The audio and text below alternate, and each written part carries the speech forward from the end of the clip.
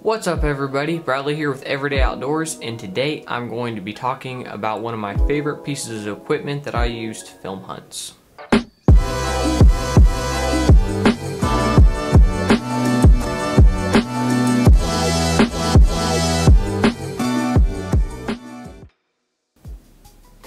Alright, so I know a lot of the people that follow my channel probably aren't going to be super interested in this, but I know a handful of you out there also love filming your hunts and using a DSLR and all that stuff, and like doing more professional looking content and all that. And if you want to step up your hunt filming game, I guess, I think I may have found the best piece of equipment you can use that's relatively affordable to be able to film your hunts with a DSLR and have it look awesome. So this right here is the Tamron 18-400 lens. This is the Canon EF mount, and I think this is like the second version or something. So a little bit of backstory to how I even found this thing was back when I was filming for the hunting grounds last fall, Steven had tasked me with finding and buying, well, like I didn't have to buy it, it was gonna be his lens, but he wanted me to shop for a do-it-all camera lens because the one we had didn't have a whole lot of range, and it also had like a bunch of lens fog and all that, so like it looked horrible, everything that came out of it. So he needed a new lens, and so he wanted me to find one on Amazon and order it, and we could use it to film all the hunts. And I discovered this thing, and I was pretty blown away that it could go all the way to 400. I think it's a 20x zoom, but when I actually got it, I was even more blown away with what it could actually do. So this thing, let me just show you the amount of range. It's got a little lock on it, which I love. So here's 18 millimeters right here, and if you don't really understand millimeters, that's okay. 18 is what you would use, like 18 and 24 is what you would use to like vlog and like self-film. If you're holding the camera like arm's distance, it like doesn't zoom in too much on your face, it's like just the right amount.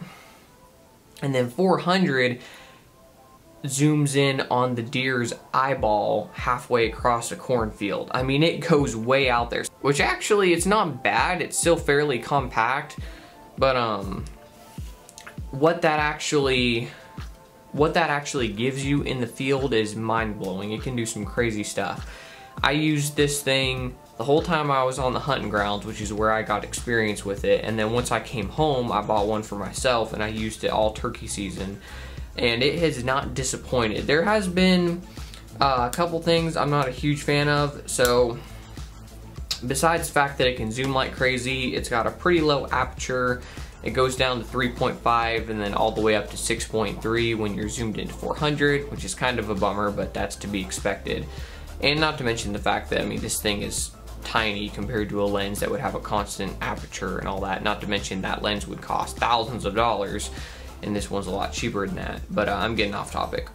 And as far as like apertures, like I'm not gonna go super deep into that. Like I said, it goes from 3.5 at 18 millimeters all the way to 6.3 at 400.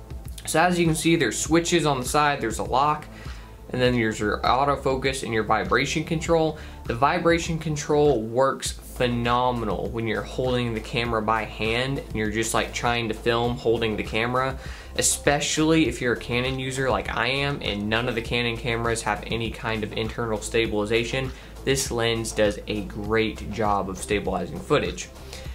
However, when you have it on a tripod, it's like trying to counter movement that doesn't exist. So like if you do like a 5 or 10 minute long time lapse with your camera and you have vibration control on, you'll get this weird warping, moving around picture in your video, and like it just looks horrible. So make sure whenever you've got this thing on a tripod or a tree arm, turn off vibration control.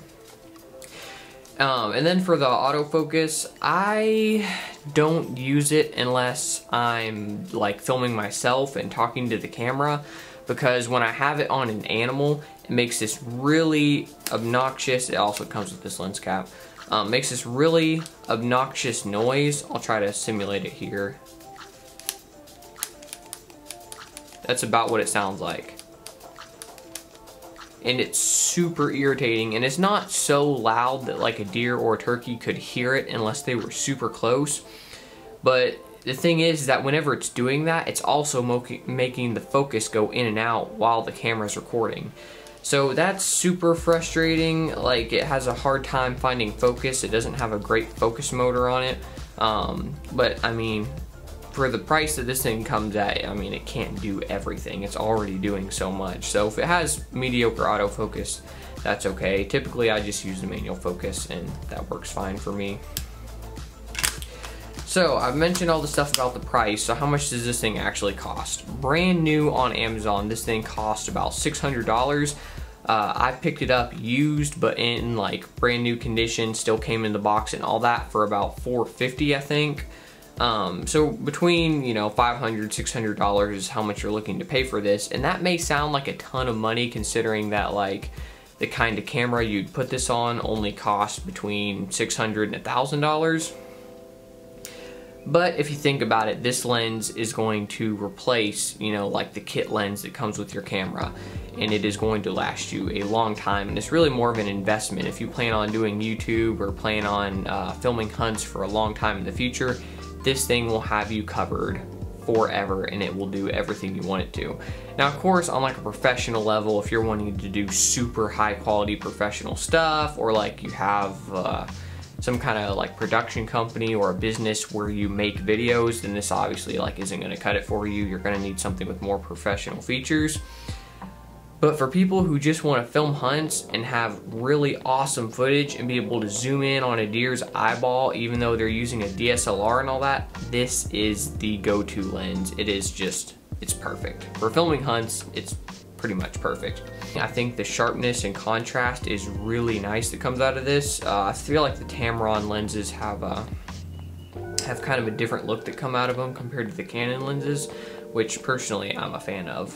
So yeah, that's pretty much all I have to say about the Tamron 18-400. Like I said earlier in the video, most of my demographic that watches these videos aren't going to be interested in this, but for those of you who do like filming your hunts, this is a great piece of equipment for you to look into.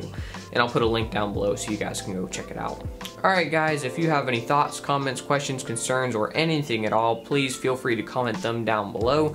I'll be sure to get back to you within like a day or so. I love going down and talking to you guys, so just feel free to go down there and comment with any thoughts or questions or whatever. Thanks for watching. I hope you've enjoyed Everyday Outdoors, and until next time, God bless.